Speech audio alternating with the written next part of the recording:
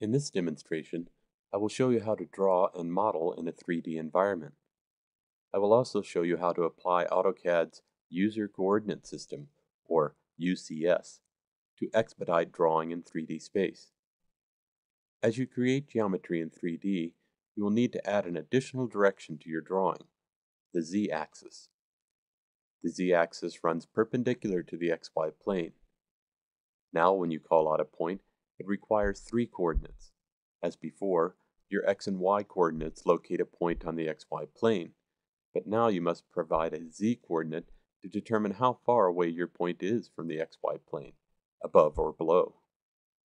The UCS is a persistent on-screen tool enabling you to quickly establish the orientation of your X, Y, and Z axes. You can see it here in the bottom left corner of my screen, with the axes labeled and color-coded. You can easily move and rotate the UCS to establish your desired origin point and X, Y, and Z directions. Currently, my UCS is oriented such that my model is lying flat in the XY plane. Using the dynamic UCS, AutoCAD automatically orients my axes with this angled face, as shown by my cursor. Now this face temporarily acts as my XY plane. When I pick a point and draw my circle, the circle lies in my new XY plane. With the command complete, the UCS returns to its previous orientation. Now I'll use my circular profile to create a 3D feature on my model. To make more permanent changes to the UCS, I will take advantage of its many options. First, I want to make the corner point of my model the origin for my UCS, and make the top surface the XY plane. As I pick points, you can see they are in this new XY plane.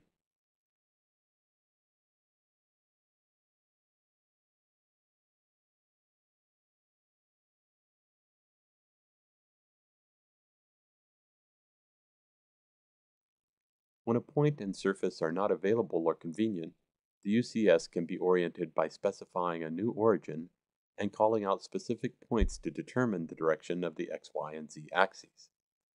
Here, since I want a rib to run between the two cylinders, I will use the features on the cylinder to reorient my UCS. This process is much easier than drawing or modeling an object in one plane and then trying to move and rotate my object to get it aligned correctly at another location on my drawing. If you think you may need a current UCS orientation frequently, you can give it a descriptive name and save it for later use. This is very convenient since reorienting the UCS can involve changing your viewpoint and picking several points. Instead, you can display the UCS dialog, pick a saved orientation, and continue drawing.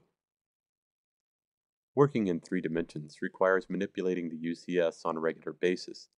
However, each time you change your UCS, you will be establishing the current X, Y, and Z directions in your mind, an essential part of designing in 3D.